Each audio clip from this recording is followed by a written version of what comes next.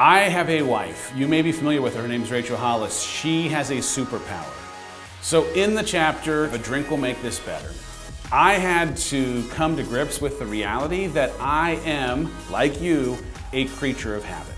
It was a swift kick to the gut, but exactly what I needed. She called me out for having let what was a casual relationship with alcohol tip into something more. And it took that conversation for us to talk honestly about what I might need to do to get out of my own way and start living into who I hope to be for her as a husband and for my kids as a father. The bottom line is, because you're human, you probably have some habits that have responses to triggers that are unhealthy.